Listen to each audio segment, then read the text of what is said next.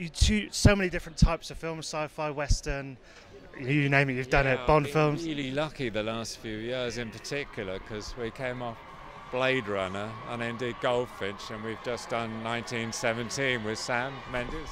You've done all right. Well, there's three. You couldn't get three films that are more different, you know, visually anyway, from my point of view. So how do you choose a project then? Because you're very picky about what you do, and rightly so, I would be.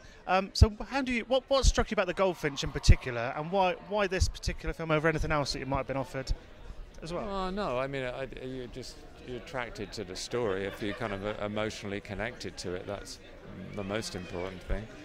I mean, it's not anything else at all. Then it's about obviously working with the director. Like, you know, I work with Denis, I'll do anything with Denis, and I'll probably do anything with Sam, bar his second Bond movie. Sorry about that.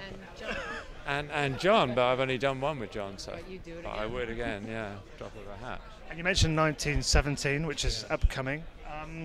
Were there specific challenges? Was that I've heard it's in all one shot, but you can't talk about it. No idea really.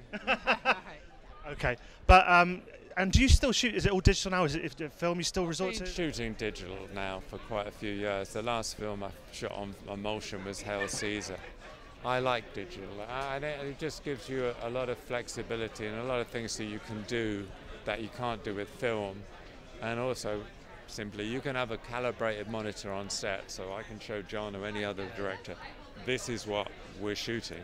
This is a silhouette. This is what it looks. You know what I mean? Yeah, yeah. I think it opens up much more open conversation about the visuals, so I kind of like the technology, really. Yeah, every movie is different, but I wouldn't say there was any specific idea. You know, every film you're trying to create a world, an individual world that reflects the story.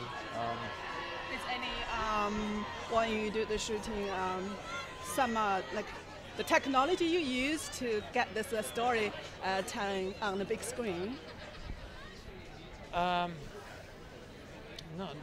new technology. No, I mean technology is advancing quite rapidly in the film industry, but there was nothing on that I hadn't used before. No, not really.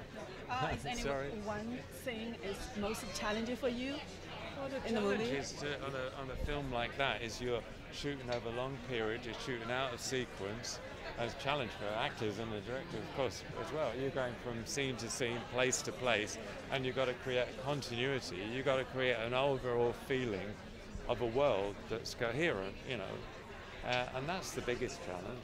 There's not one little detail, it's putting all those details together to make a coherent whole. Ladies and gentlemen, you're watching Hey You Guys! Hey You Guys, huh? Hey, you guys. Is that from the Goonies? It is indeed, yeah. Nice. Hey!